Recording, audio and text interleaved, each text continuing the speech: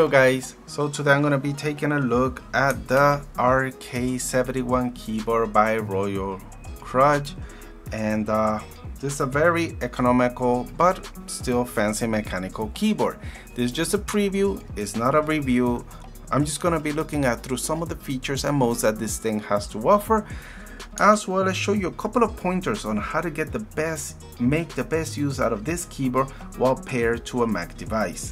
First things first, what does this thing have to offer? Okay, so feature wise, the one that stands out the most is the ability to pair up to 5 Bluetooth devices. So in order to pair a device, all you gotta do is enter into Bluetooth mode. Right now I'm connected via the USB-C cable, so it acts as a USB keyboard, just a regular USB keyboard. To switch over to the Bluetooth, all you gotta do is hold the FN, press the P, which you could see right there is a little antenna thingy icon, is to let you know that you will also actually have Bluetooth on. So yes, this keyboard can do both, dual connecting mode. That is really awesome. And to connect to a device, just hold on the FN key while pressing either one of these 5 shortcut keys to assign to a specific device. Another neat feature about this keyboard, being a Mac, we all know that MacBooks have a lot of keyboard shortcuts and media keys, and all of the media keys on this keyboard work with the Mac. So we got the brightness control, we got expose, the launch pad works, all the track forward and back, play and pause works, as well as the volume. They all work with Mac, as well as the function key. You know, when you double tap, you could get the dictation to speak and type what you speak. So all the features that you will get on a Mac keyboard are here, with the exception of having the numbers. Typing numbers and having media keys, they don't function at the same time. So the only way to be able to use the numbers and the escape key is by going over to that keyboard layout. And the way you could change keyboard layouts is by holding down the FN key and tap on the Control Windows Alt key at the same time.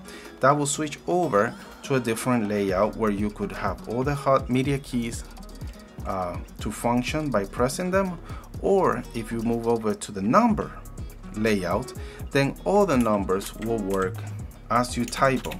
And then the way you could access the media keys is by holding down the function key, and then you'll be able to access the media keys, such as if I hold the shift down, you should be able to hear it out of my speakers. So you see, the media keys are still working like normal, just it's a little troublesome to have to rely on a function key to access that, but it's worth it because we will have the numbers available anytime we need to do it, to log in or to type a password and whatnot. I personally like this layout the best. Alright, so moving on to our next thing is all the different light modes. Backlight modes that they have. This keyboard does have 17 different modes, so we're just gonna fly through them, and I don't know their names or what are they called, so I'm just gonna make them up as we go along. So the first one we have right here, this is the cool wave. Yeah, it's just a wave that rolls across from the left side of the keyboard to the right, and most of these modes you could control either the speed and of course the brightness. You could control the brightness of all the modes, but also you could control the speed using the arrow keys with the function key. So if I hold down the F function key and go to the right, it's gonna make it go quicker, faster, or we could slow down the animation. And once you hit the minimum or the maximum level, the keyboard is gonna flicker, letting you know you arrive at the highest or the fastest level. Now these dim animations really look great slowed down, so I'm gonna keep it nice and slow. And then arrows up is for brightness, and this is the maximum brightness. And we have 5 levels of brightness, which is pretty generous as well. And this is the lowest brightness we have. And again, once you reach the lowest, it's just gonna cut off. All right, up next we have the waterfall. Yeah, it's gonna dim from the top to the bottom. This one is called a counterclock. Slow it down, makes a really nice animation. So this is the counterclock. It's just a wave, a pattern going across counterclockwise. This is called the matrix key, the matrix password. I don't know, I keep making it up as we go.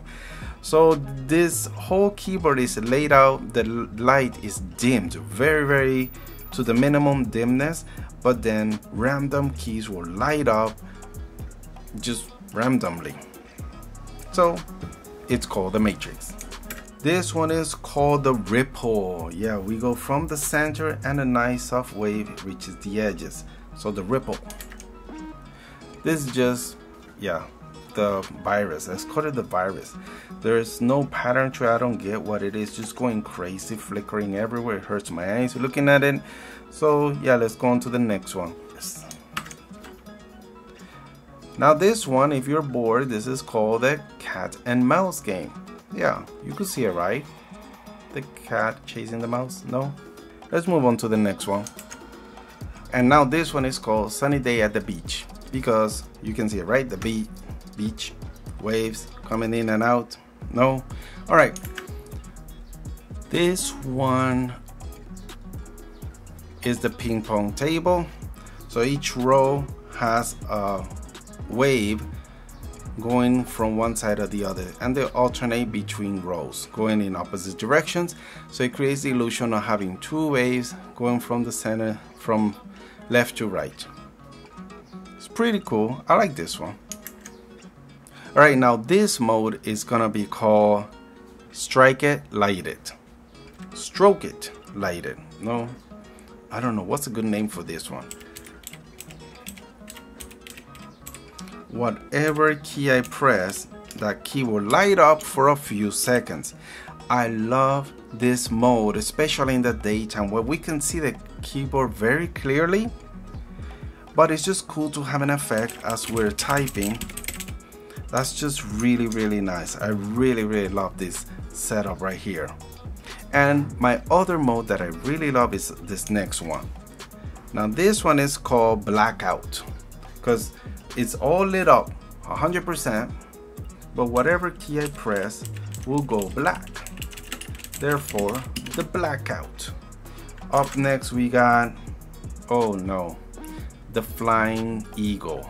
You can see it, right? It's flying. Look at it go. Woohoo! This one is called shockwave. Very cool, because whatever key I press will initiate a shockwave. Doesn't matter if it's from the top, the bottom, you can see it goes in various directions. This is another very nice effect when you're typing in the daytime. Up next, we got the beam, the row beam. So whatever key I press initiates a beam that goes across that specific row. And this one is just similar to shockwave, but it's very thin and I don't like it as much. And that's it, we're all done. Once you reach to the 0 point, there are no effects, basically off. And we start over to the beginning, where there are no effects. All it is all the keys are lit. And here we go. This is the dim the lights. Now this effect, it just goes from the dimmest point to the maximum point in a very slow, gradual effect. Of course, we can speed up the effect of the radiancy by increasing the speed. So it creates almost like a breathing effect. Up next, we're back to the start. Here we go. This is the start where we started off. And hopefully you guys enjoyed this quick tour of the keyboard layout modes. Really quick before we finish, there's also one more cool thing about this keyboard, and I don't know if you could tell, the side of the keyboards are lighting up with RGB. Yeah, because it does actually have RGB lights, but it's only right here on the back side. Was not the back, it's technically on the side of the keyboard, but it's kind of slanted in an angle so the light will shine on whatever surface the keyboard is on. And I think that's pretty cool.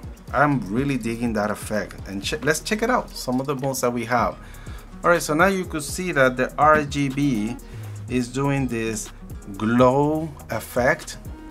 switching between all the RGB colors, and that is very cool. This is my favorite mode. The next mode is we could switch mode by holding the FN key and the insert key. Now the insert below that, you could see they have the RGB icons on the side of the keyboard. Really neat. Tap on that and you move over to the next mode, which is just scrolling through the different colors, or the colors are pushing each other. I don't know what it's doing, but it's neat. I like it. After that, you just go cycle through all the different colors, the solid colors. So here's red, we got dark blue, this is dark green, purple, light green, teal, and this is supposed to be cool white, but it looks still very tealish like, but it matches well the colors on the top. And off. So there you have it, guys. This is the RK71, different features and way how to use it with your Mac. Hopefully this video was helpful to anyone out there interested in purchasing this keyboard. Now if you want to see the full-fledged review on this keyboard, I will be posting that up soon after I let it, get to know the keyboard some more and test it some more, and then we'll post that video up. So thank you so much for watching, and I'll see you guys on the next one. Peace.